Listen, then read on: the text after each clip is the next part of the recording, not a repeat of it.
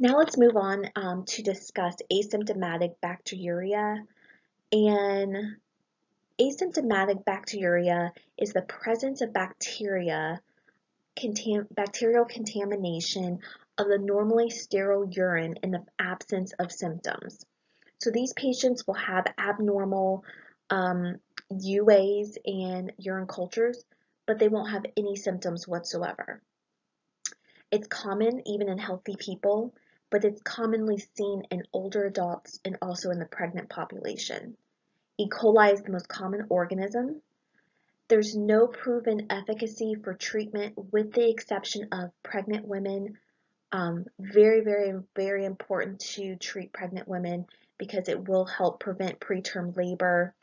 It's important to treat men who are undergoing urological surgical procedures, renal transplant patients, and total joint patients.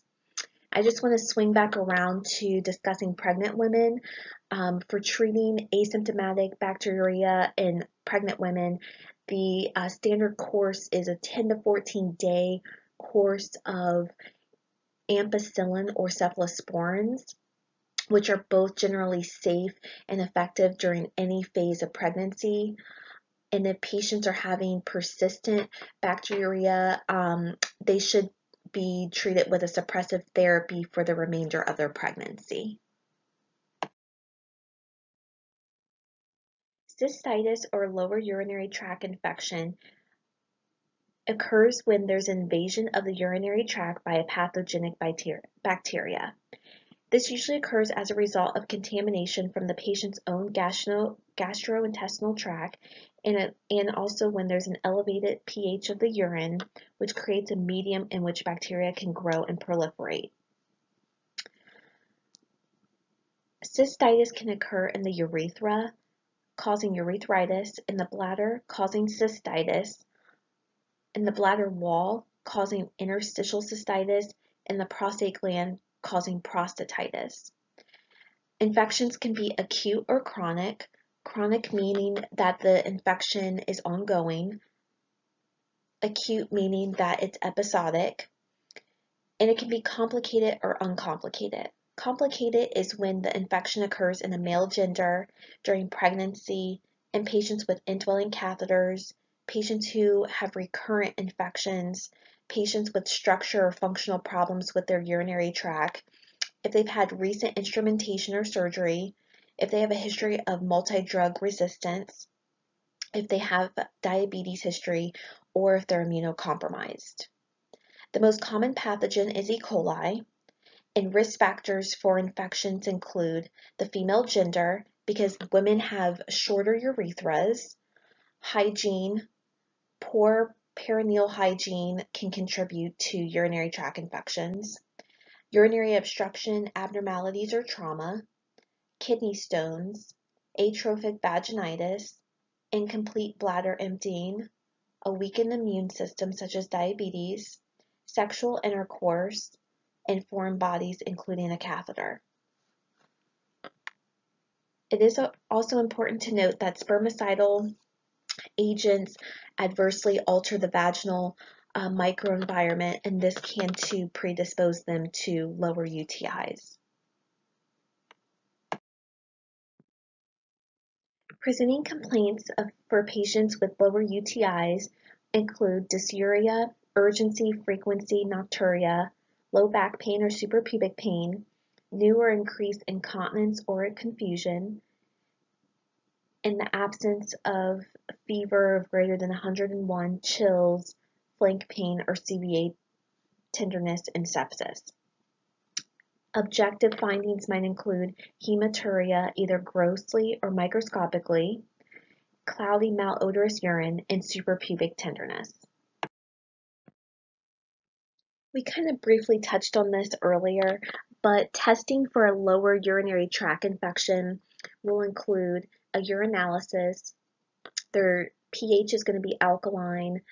They may or may not have nitrates. They're going to have some Luke esterase or some white blood cells. They may or may not have red blood cells. If you choose to do a urine micro, then they're going to have bacteria cells present under the microscope. They may have some red blood cells as well. A urine culture should be sent when the diagnosis is uncertain. So if a patient has less than 2 symptoms, or when there is treatment failure, or in the presence of additional risk factors such as an indwelling catheter, male gender, or females greater than 65 years of age.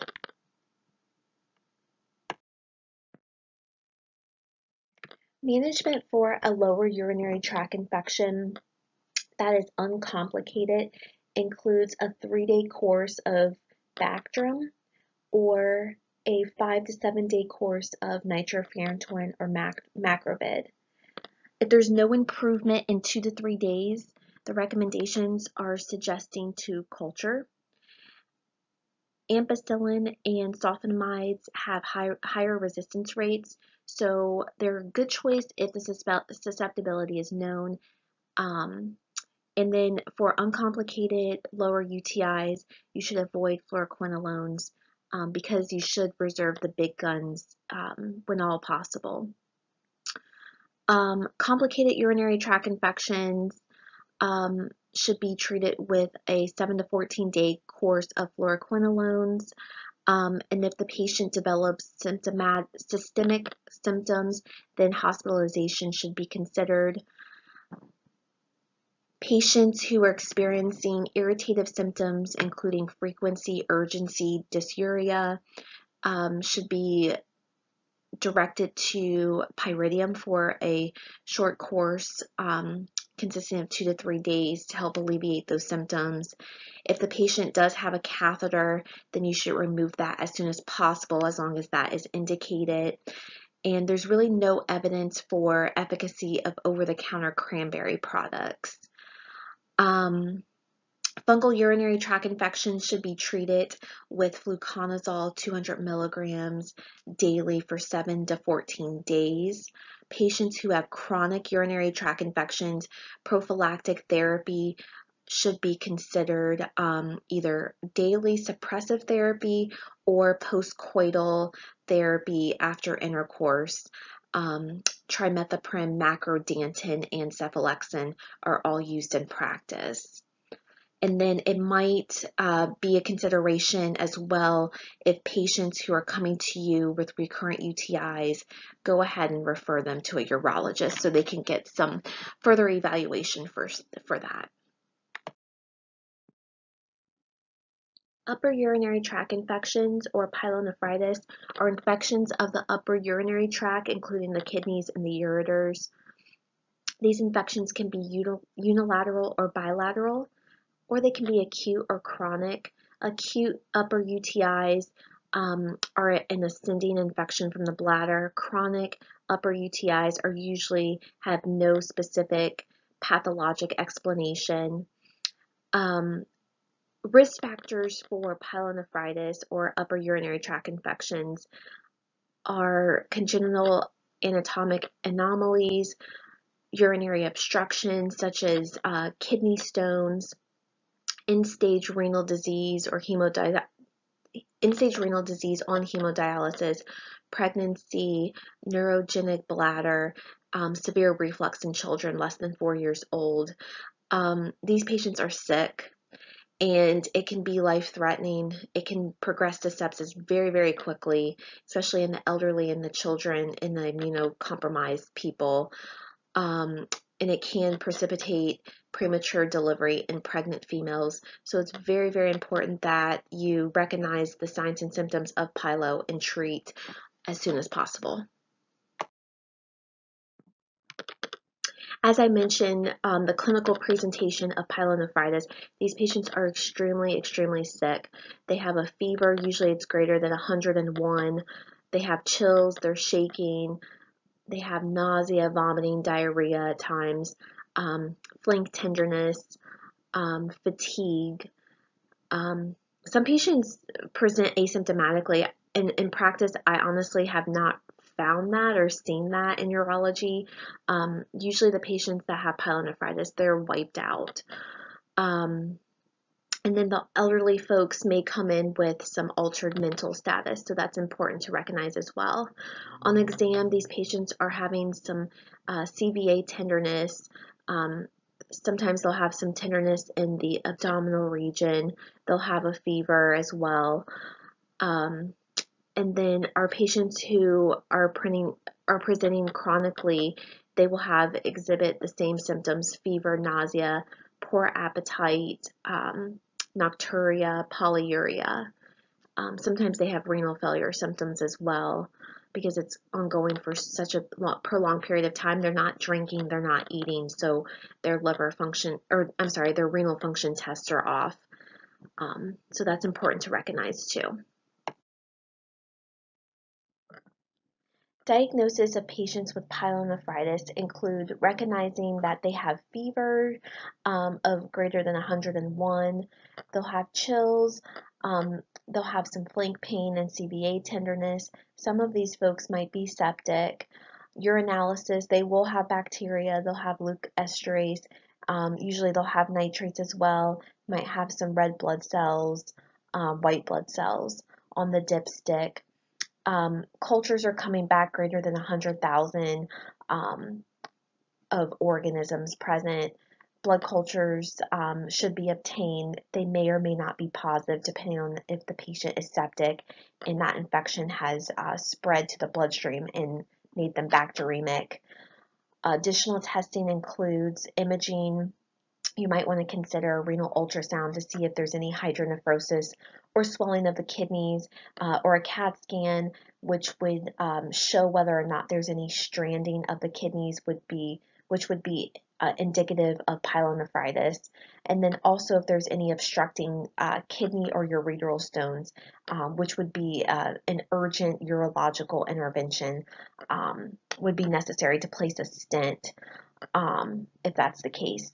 And then, does this patient have chronic disease? If they're chronically having positive urine cultures, chronically getting pyelonephritis, then a referral to a nephrologist for a possible kidney biopsy might be the next best step.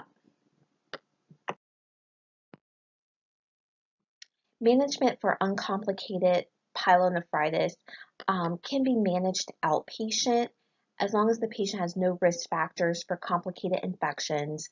And usually these patients can be treated with a course of oral antibiotics for 7 to 10 days.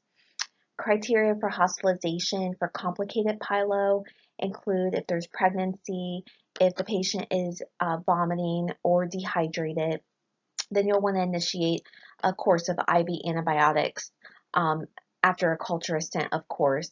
And then once they are improved, then you can transition to oral antibiotics. And usually these patients need a 7 to 14 day case of antibiotics if the case is moderate to severe, and 21 days if the patient's slow to respond. If there's no improvement in 48 hours, you're going to need to reassess the patient, probably need to send another culture for sensitivity. Consider imaging if you've not done that to rule out any obstruction of the kidneys or the ureter, and possibly surgery, as I discussed earlier, if there's a ureteral stone or a kidney stone that is obstructing, that is causing the pyelonephritis. A stent or a nephrostomy tube is warranted. Prostatitis can be categorized into 4 syndromes, which can either cause infection of the prostate gland or inflammation of the prostate gland. Acute bacterial prostatitis, chronic bacterial prostatitis, chronic prostatitis, and chronic pelvic pain syndrome, and asymptomatic inflammatory prostatitis are all a part of that syndrome. Acute bacterial prostatitis and chronic bacterial prostatitis are defined by documented bacterial infections of the prostate and are treated with antibiotic therapy and supportive care. Your patients that come in with chronic prostatitis or chronic pelvic pain syndrome, they are very, very common urological complaints. It's in the absence of a urinary tract infection, and this can be categorized in the inflammatory and non-inflammatory subtype. I want to make a point and say that acute bacterial prostatitis is rare and it is caused by an acute urinary tract infection and it can progress to chronic bacterial prostatitis. These patients are sick. They come in with frequency, urgency, dysuria. Sometimes they have some blood in their urine and they complain of perineal discomfort. Risk factors include if they have a bladder outlet obstruction from an enlarged prostate or if they're immunocompromised. 5% of these folks do progress to chronic. Treatment for acute bacterial prostatitis include a urine culture, and you're giving antibiotics for these patients. Usually fluoroquinolones or Bactrim are good options empirically, and you're given these antibiotics for 30 whole days. So anywhere between 4 to 6 weeks, you're prescribing antibiotics so that medication can penetrate the prostate gland. You can recommend analgesics, antipyretics if they're having significant pain or a fever. Alpha blockers such as tamsulosin or Flomax might be given to them or considered to help improve outflow obstruction and urinary reflux. So basically to help them pee better. Patients who are experiencing chronic pelvic pain syndrome, like I said in the previous slide, the underlying cause for that is inflammation. And that's usually found in patients who sit a lot at work. So they have sedentary jobs such as truck drivers, IT workers, and that pelvic floor is irritated and inflamed. They benefit the most from anti-inflammatories. So naproxen would be a good option. Ibuprofen would be a good option if they're able to take it. Asking them to avoid prolonged sitting if they're able to do that as well. But usually acute bacterial prostatitis, these folks are sick. And pelvic pain syndrome is something that is going to constantly be something that they're battling. So treating them with antibiotics chronically would be doing them a disjustice, and recommending the things that I mentioned with anti-inflammatories. Avoiding prolonged sitting is going to be the best treatment for them. Let's move on to kidney stones. So urolithiasis is another term for kidney stones of the urinary tract. And stones can develop anywhere along the urinary tract, including the kidneys, the ureters, the bladder, and also stones can occur in the prostate as well. There's a higher risk for kidney stones if you have a positive family history of stones. And here's a fun fact: stones are more common in the United States more than any place in the world. I can tell you I was not totally surprised by that, only because the American diet is not that great. So that leads me into the causes. A high sodium diet, whether you're doing additive salt or there's hidden salt in the foods, can put you at risk for stones. Not drinking enough water and staying hydrated can put you at risk for stones. Chronic infections can put you at risk for stones. If you have a high uric acid level, that can increase your risk. Urinary stasis, so if patients have a history of BPH or an enlarged prostate, they're not able to empty their bladder as well. That urine stasis in the bladder can crystallize and form bladder stones. And medications such as Topamax are commonly kidney stone formers. Stones can be made of calcium salts, struvite, uric acid, or cystine. Types of stones. Let's touch on this briefly. Calcium oxalate or calcium phosphate stones are the most common types of stones. They are predominantly found in men, and these stones directly correlate with diet. So patients, again, who have a high sodium diet and they don't drink enough water and aren't hydrated are going to usually form calcium oxalate or calcium phosphate stones. Struvite stones are responsible for the nasty, ugly staghorn stones that you can see. I think it's the second stone on the left-hand side. These stones are associated with urinary tract infections, and they occur when the urine is alkaline and there's a urea splitting organism present. Uric acid stones are formed from an increase in uric acid production or if there's ineffective elimination of uric acid. Usually these stones too can result from an intake of foods high in uric acid, and these stones are radiolucent, meaning that they can only be visualized on a CAT scan. You cannot see these stones on plain film or an X-ray. Cystine stones are created because of a rare autosomal recessive disorder called cystinuria. These stones are very rare, so you're not going to see these stones too often.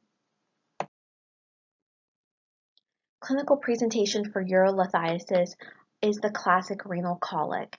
These patients are coming in with complaints of unilateral or bilateral flank pain. The pain is usually intermittent and it comes in waves. They describe it as like a spasmy, sharp shooting pain that radiates to the abdomen, sometimes to the groin as well. They might have some associated nausea and vomiting, frequency and urgency to pee. Sometimes they're diaphoretic. They feel like they're not emptying their bladder completely. Sometimes they have some blood or hematuria in their urine as well. A common complaint for patients who have stones in the distal ureter or stones that are in the ureter close down by the bladder. Those are called distal ureteral stones. Stones that are also in the bladder or bladder stones. These patients are complaining of extreme irritative symptoms. So this is the dysuria patients. Sometimes they have the blood as well. They usually are going often to the bathroom as well as that stone approaches the bladder or it's in the bladder. Objective presentation, you might note some abdominal distension and guarding when you press on their abdomen. They might have some decreased bowel sounds, a fever. They might be tachycardic or have some high blood pressure issues and some CVA tenderness as well.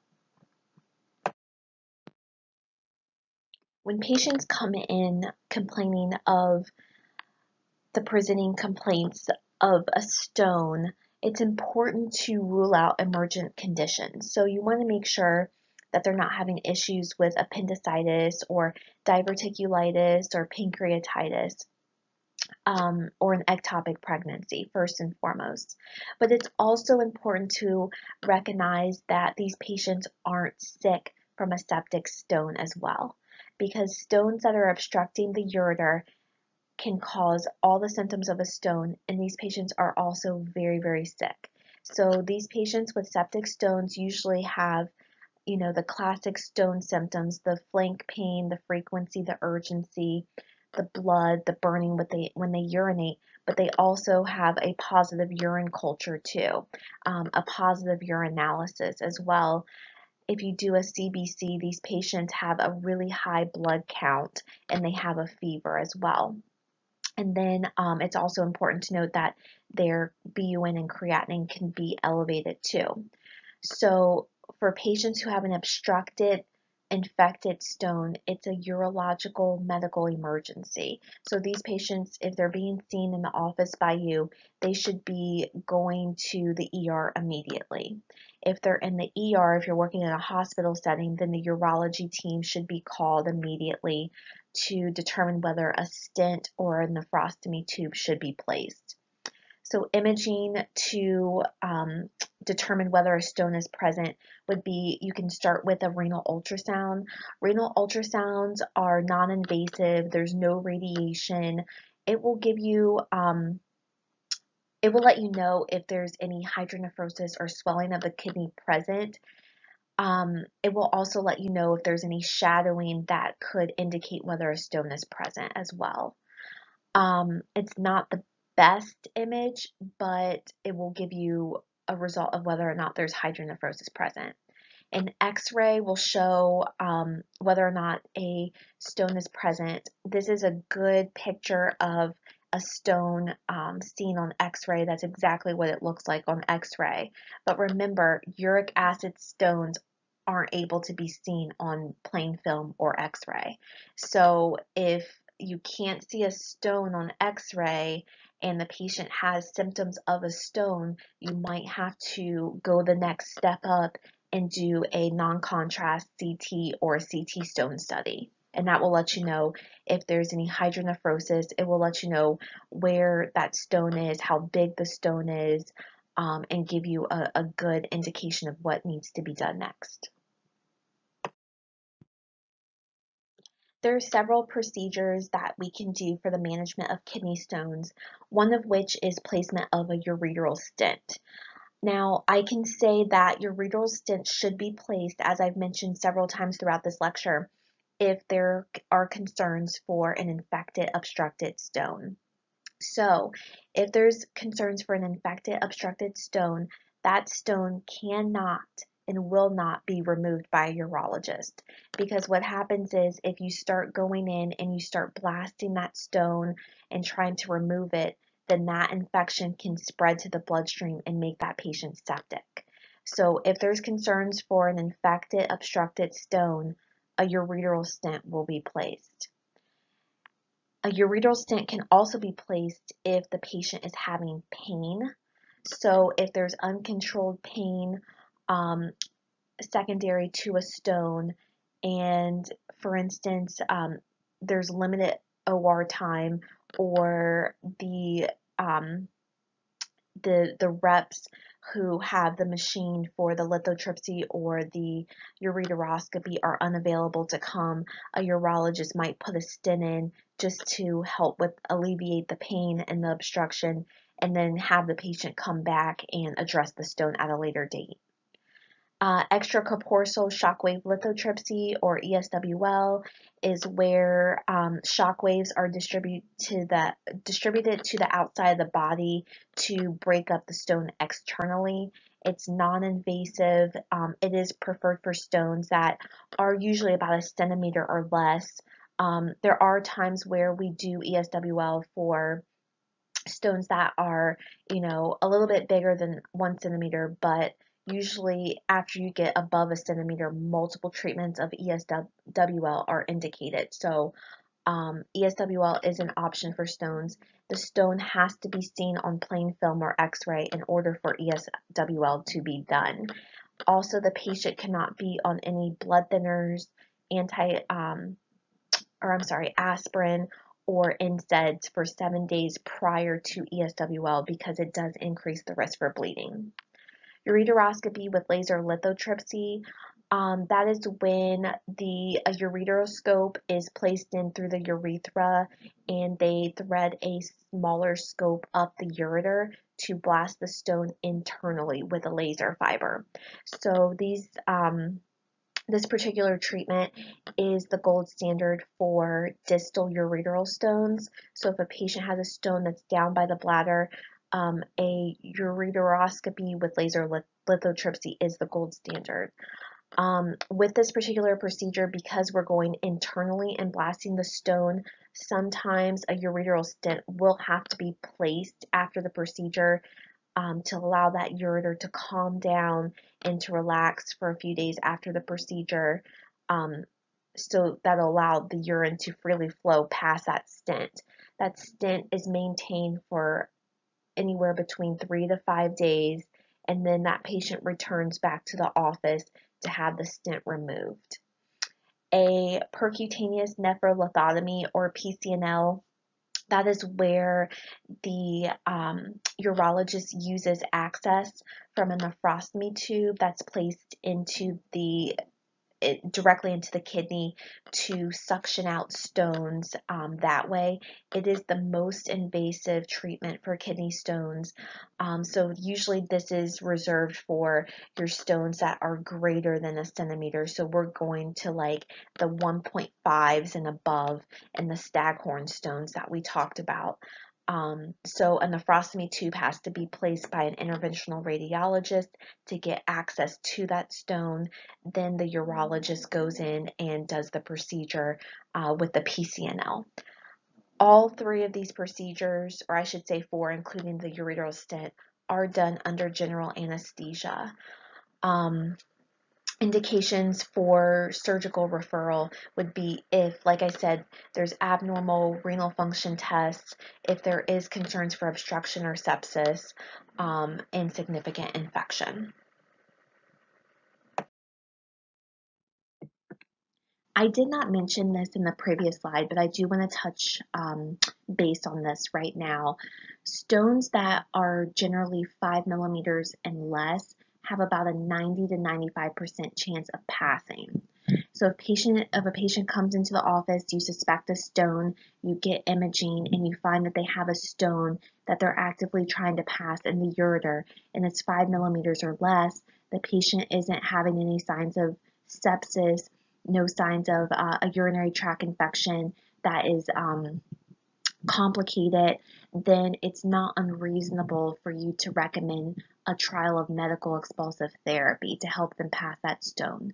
And what that means is that the patient is instructed to drink plenty of fluids, anywhere between 48 to 64 ounces of water, giving them a short course of pain medication. You might want to consider narcotics such as Norco or Percocet if you have your DEA. If not, then NSAIDs or an anti-inflammatory is another good option to help relax that ureter. And then also Flomax or tamsulosin. That medication is used in men with an enlarged prostate to help them pee better, but it can also be used in patients who are passing ureteral stones. They work best when patients are passing proximal ureteral stones. But you can still use them in patients who are passing distal stones. So what that medication does is it helps dilate or relax the ureter to increase the likelihood that they'll pass that stone. So that's not, uncommon for patients to pass stones at home with medical expulsive therapy and then to return to the office in a week or two with reevaluation with an x-ray to see how things are progressing. If the patient worsens, of course, I would direct them to the emergency room if their pain becomes uncontrolled. But by talking to the patient, figuring out a plan, allowing them a trial of passage at home is reasonable. Now, preventing stones, if a patient's able to pass their stone and they're able to collect it in the stone collector, then you can send that out for stone analysis. And what that'll do is that will give you the answer to what kind of stone they just passed.